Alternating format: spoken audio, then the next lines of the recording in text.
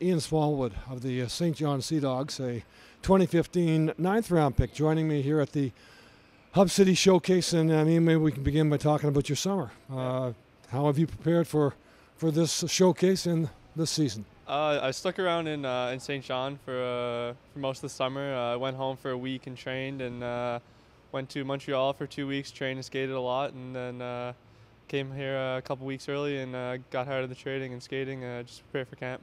St. John's Newfoundland native, Yeah. but last season played in the New Brunswick Major Midget League with the Saint John Vitos. Tell us about why you were in Saint John. Why was that the right place for you? I feel like it really helped me come along as a hockey player because, we obviously were hosting TELUS Cup, and that was going to be really good for my development. But it's also really close to the Sea Dogs, so whenever they need to call me up, whatever, I was just right there. And you did get the call up. Yeah, 12 games last year, which was it's a good experience for me and heading into this year. So how last year, as you mentioned, with the Vitos and then the call up for a dozen games, how has that helped you develop? Tell me how it's got you to where you are now. I feel like it's really helped me with the speed of the game and just the jump from midget to the major junior level. It's a big jump. What's the type of defenseman you hope to be this season? I'm just trying to prove myself now that I can be good. I can be just as good as in the defensive zone that I am in the offensive zone, and really lock down and show them I can play like PK and not just power play. And again, this showcase. Again, what is the opportunity? What do you hope to show the coaching staff here this weekend?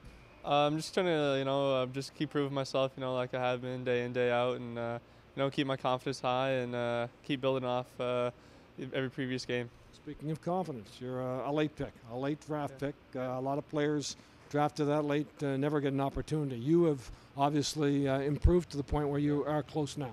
Yeah, well, the draft is just a number. It doesn't matter where you go. It's just how hard you work in that off season and stuff like that to come into the camp and just prove them, show what you got. 17-year-old defenseman Ian Smallwood, a ninth round pick. A lot of ninth round picks just disappear off the radar, but tell me about Ian Smallwood, that defenseman, and his opportunity. Yeah, a good pick by our staff. Again, it was a combination of being a Newfoundland kid who sometimes gets lost and playing in Notre Dame, Saskatchewan. So good call by our guys at the table. Played 11 games for us last year. He was probably the best defenseman in the New Brunswick PEI Midget League last year. Good poise, good puck mover. Has to work on his strength and his play without the puck, but he has some things going for him, and he has some potential. Pretty crowded blue line back there, Danny, again, depending on what happens with your NHL affiliated. Yeah, we got a lot of balls up in the air. That's one of the challenges. Zaboral and Shabbat are first-round picks, and we're not sure of how that's going to play out. We got 5 guys going to NHL camp on the blue line, so there's a lot of decisions to be made with a lot of factors. So right now, Ian has a very good chance to play on our team. Like I said, he played 11 games last year and really is ahead of some of those guys with an advantage as far as experience. And we think he's got a defenseman that we're going to need down the road. If he makes it, what type of defenseman would he be as a 17-year-old? Oh, puck-moving power play guy. He's got a real good shot, and I think he was second or third in the Brunswick League in goals, not just for defensemen. So he shoots her well on the power play. He moves it well. Puck-moving D.